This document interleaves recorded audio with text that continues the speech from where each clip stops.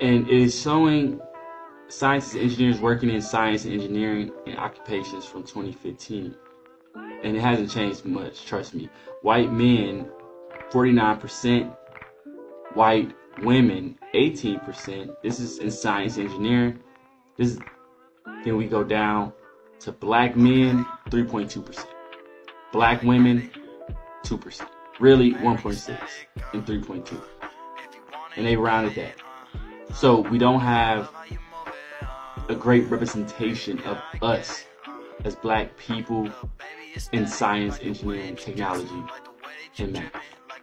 And going back and just looking at, just a few good reasons why STEM exists, and looking how going forward STEM is going to take over more and more.